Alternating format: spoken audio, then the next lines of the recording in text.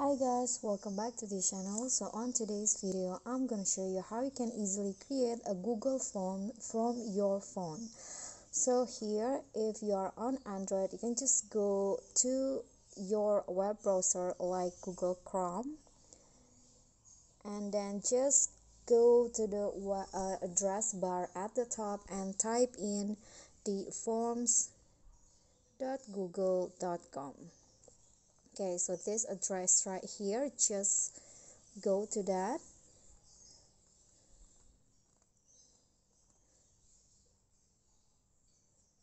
and after that you'll be directed to a new form like this, and you can just here add your question, and then after that you can just share it and your Google Forms will be created.